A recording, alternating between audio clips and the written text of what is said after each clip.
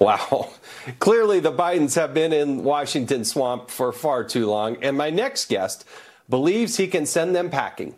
But after criticizing Biden's policies on LinkedIn, Vivek Ramaswamy was locked out of his account. He is now accusing the big tech giant of censorship. Joining us now with more, 2024 presidential candidate Vivek Ramaswamy, who's joining us from Iowa. Vivek, thank you so much here. A lot to unpack. I want to get first, though, to this suppression, this idea that, LinkedIn, of all the places, you got locked out of LinkedIn. And I read the comments that you made. It was hardly something that was controversial. It seemed to be more fact than something that was demonstrably false, as they claimed. Jason, that's the way I try to approach this campaign, is on hard facts. There were hard facts about climate change policy, hard facts about Biden's relationships with China. And then I get locked out of my account, so people start to text me saying I can't access your stuff. So we sent an email thinking it was a technical glitch. They came back and said it contained misleading or inaccurate information. So my team asked them, well, what information was inaccurate? They came back and doubled down and said this violated their policies on hate speech, misinformation, and violence. Now, when we actually began to then publicize that, I made that public, they started to get media inquiries. LinkedIn then backed off and said, oh, no, this was just an error on their part. This is not an error. This is viewpoint-based censorship. And if it can happen to me, it's happening every day to Americans across this country, to a platform where people use it to find jobs. So what they're saying is you can't find a job unless you actually speak the orthodoxies that they approve of, and that is wrong. So how do you fight back against it? Because you're right, it is a suppression of speech, and these quote-unquote mistakes, they always happen against conservatives, right? It never goes the other way. I'm not aware of a single case where it goes the other way. But the suppression, the censorship, how do you fight back against that? So I think one thing from a policy perspective is that we need to roll back Section 230C2, or else we have to say that we make it an opt-in statute. I have no interest in suing LinkedIn over this. But let's say this is happening to somebody who couldn't get this reversed as quickly as I did, and they did want to sue LinkedIn over it under a state law. They wouldn't be able to because LinkedIn enjoys a special form of immunity for internet companies and internet platforms that says they can't be sued even under state non-discrimination laws. My view is if the federal government gives you a special form of immunity and protection, then they ought to be bound by the same standards as the federal government itself. That includes the First Amendment.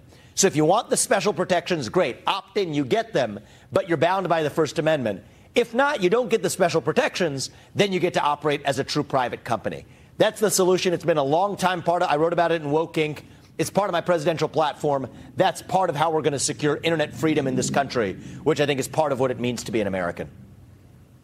Well, yeah, Section 230 is up for a reauthorization, and they can't have it both ways because it was supposed to protect them as a level of liability against another person saying something and using the platform to simply pass it on. And the Supreme Court has weighed in on this recently, but they can't go in and do the actual suppression and the election engineering themselves. That is, I think, a different topic. All right, I got to move on, though. I want to talk about Joe Biden. That poll that showed that nearly two-thirds of Americans say that it would just be a disaster if he's elected again. I think you and others see the vision of, hey, this is the opportunity. But the Democrats seem to get away with never having to come out of their hiding spot and just a basement strategy. Here we are in debt ceiling negotiations, and the president's not even doing a press conference. It actually makes more sense, Jason, if you see what's going on. Biden's cognitive deficits are not a bug to them. It is a feature to the managerial class that puts him up as their puppet. He's more easily controllable by the people who are pulling the strings, the real puppet masters, if he has those cognitive deficits. Their bet is that the country is going to go the same direction as in 2022 when there was a disappointing result for Republicans. But my view is we have an opportunity to win 2024 in a landslide election. I think this election, I'm making this less even about Republicans and Democrats, but whether you are pro-American, do you believe in the principles of this country, and will you fight for them? Or are you fundamentally anti-American? Kamala Harris and Joe Biden fit that description, apologizing for our nation founded on those ideals. If we do that, I think we can deliver a landslide election like what Reagan delivered in 1980. That's what I'm running to deliver in 2024. He is literally a lot more than twice my age. I'm 37 years old, the first millennial ever to run for president as a Republican. And I'm confident that if I get the nomination, I'll defeat Joe Biden in a landslide and have a lot of fun with him on the debate stage. Yeah, he was born in 1942. I believe you were born in 1985. It is a stark difference. He was first elected to the United States Senate in 1972. It's hard to believe how long he's actually been there in office. But I do think the chance for the Republicans is to win the vote and come in with an actual mandate to actually move the ball forward with the legislative priorities. Vivek Ramaswamy, good luck to you. Thanks for joining us from Iowa. I appreciate you joining us on Hannity tonight.